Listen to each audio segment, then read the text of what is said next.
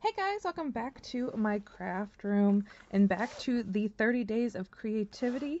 I went ahead and did all of my coloring for days 5 through 8. Um, just kind of on my own, watching some TV while coloring. But I did want to go ahead and show you guys what I was up to. So here we go.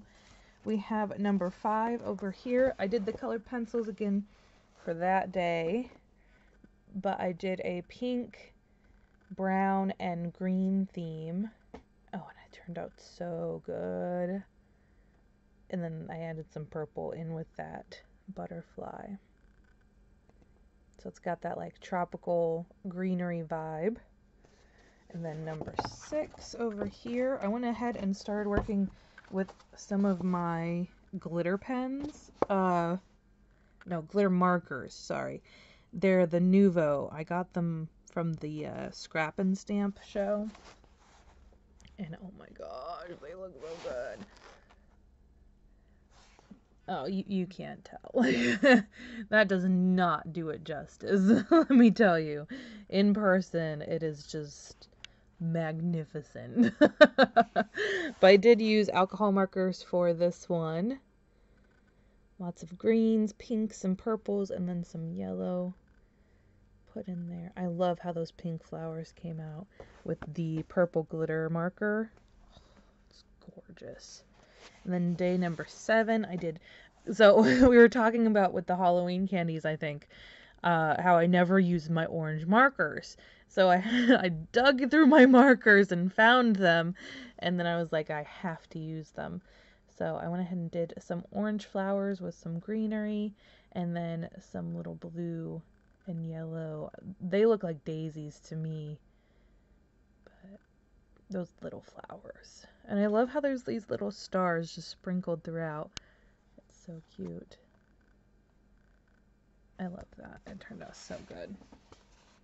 And then for day number 8, I did something a little different.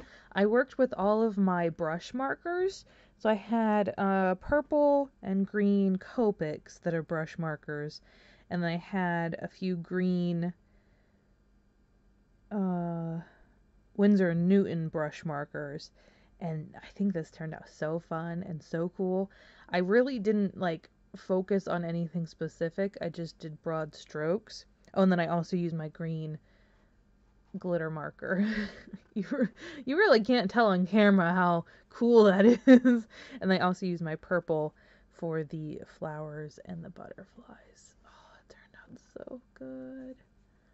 It was such a cool, like, I just did really quick, like, feathering. That is such a cool way to do it. Like, just a new technique, really, for me. Because I used to be a really big, like, stay in the lines, make sure you do the fine, So I think going on the lines is definitely the plan for most of these, because I need to break out of that, the control. That control feeling. Like, I have to have it perfection, So, but this was a lot of fun to kind of experiment with like some different techniques and some different products because I used the glitter markers. And then also the brush markers because I don't tend to use them that often. So I think I'm really liking the brush markers. I think I might actually like the brush markers better than the pro markers. So I think not maybe like next month, maybe 2 months down the line, whenever I get some, free craft money, I'm going to do a haul or something. Well, yeah, it would be a haul. Like, I'm gonna go and buy, probably from cheapscrapbookstuff.com because I got a coupon from them. Um, I'm gonna buy those Spectrum Noir. What? They weren't watercolor, were they? It was the shimmer marker, I think it's called. It has the watercolor style brush. I want to get some of those because I think that would be really cool. And then also I want to get some more Winsor & Newton brush markers. Although I kind of like the Copics. I used to stay away from the Copics I think it's because I had a really heavy hand, but now I'm finding I'm liking the feathering a little bit more. So I think I might be leaning more into Copic. Although they're more expensive, so I might might stick with just the Winsor and Newton brush markers. Although I haven't priced markers in, oh, I think it's been 4 years. It's the last time I bought markers. That'll be interesting to see the price difference. Oh my goodness, I don't even wanna don't even wanna think about it.